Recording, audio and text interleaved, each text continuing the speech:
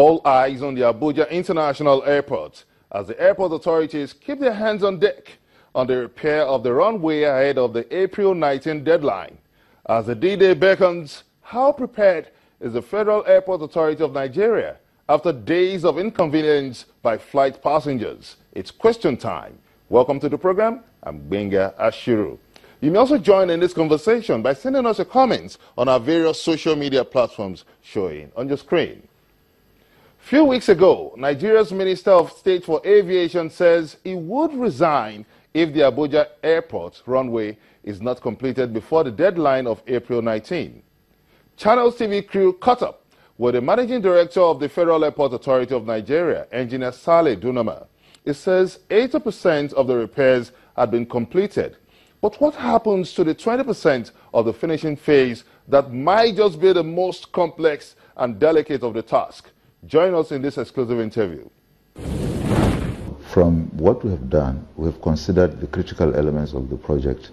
Those that are non-critical are those that are yet to be done. The entire completion program, as at yesterday, was at about 80%.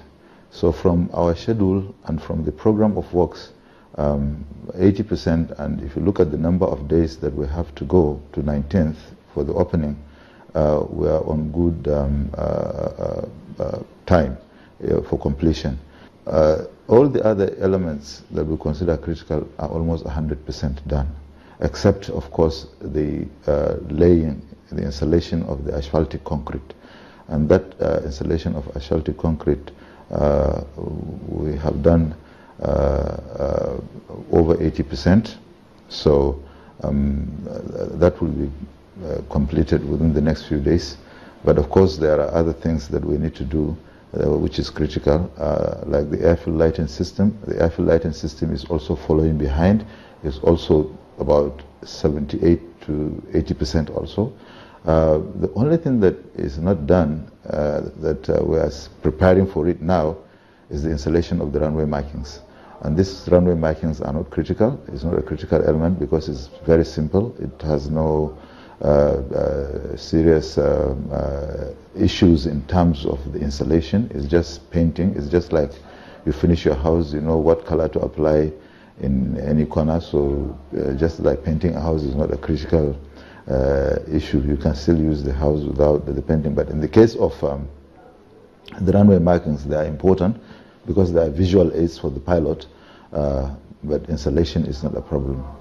Should the repair have taken this long, considering the pains and hardship many Nigerians have been subjected to? Was it really necessary if the right things have been done?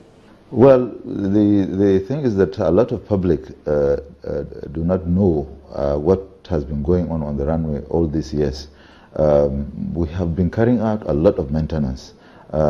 Sometime in 2014, we had to close the runway for 2 consecutive weekends in order to do some serious repairs on it. But of course, having done that, the runway keeps deteriorating, and we need to do a more serious repair. And you know, Abuja doesn't have any alternative runway.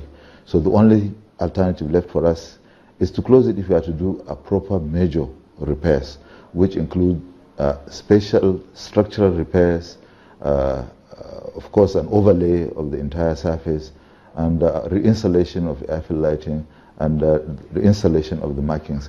So if you look at these items of work, they are very serious, and we need to do it once and for all. And that's why it took this time to do. And you know, closing an airport where you don't have an alternative runway is very difficult. So the planning had to go in for us to move to Kaduna, to transfer the traffic to Kaduna, before we can now have a window to close this airport and work on it properly. Considering the huge volume of traffic to the Abuja airport, are you considering constructing an alternative airport?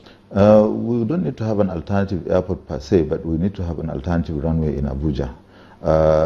Federal Airport Authority of Nigeria, and indeed the Federal Minister of Aviation, have tried to do this. In 2010, we started a process for the construction of a second runway. Unfortunately, that process was terminated because of political reasons. What political reasons are these? Of course, it was political because we needed the second runway. Everybody knows that Abuja as a city requires an alternative runway, so we needed a second runway in Abuja. But of course, the National Assembly had some issues with that process, and it was terminated. That's why I call it political. Could that be an extension of the fears and widespread speculation that the diversion to Kaduna Airport was politically motivated?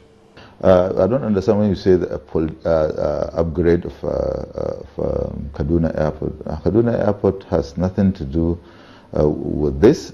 We just found it reasonable that Kaduna has all the requirements that can take the traffic of Abuja. So we just moved there. It's the nearest alternative that has all the things that we require in considering the movement of the traffic from Abuja to Kaduna. But for the termination of the process of second runway in Abuja, Kaduna has nothing to do with it. So what political reasons could this be? Because you just affirmed that there was a political reason for the non-approval of the alternative runway in the Abuja International Airport. I'm not a politician, Benga. So yes, political reasons, because the National Assembly truncated that process. So that's why I said for political reasons, because they looked at other things. We looked at the technical issues, and based on that, the process was stopped. So and you never bothered to find out what was the reason? They never gave any reason? No, today, as we speak, FAAN, you never bothered to find out? As we speak today, Benga, the National Assembly has told us that we should go ahead with the process of the construction of the second runway in Abuja. So we are going ahead. So when are you starting that? We have started already. We are putting our documents together and seeking the appropriate approval from the appropriate authorities in order to continue. Have the contractors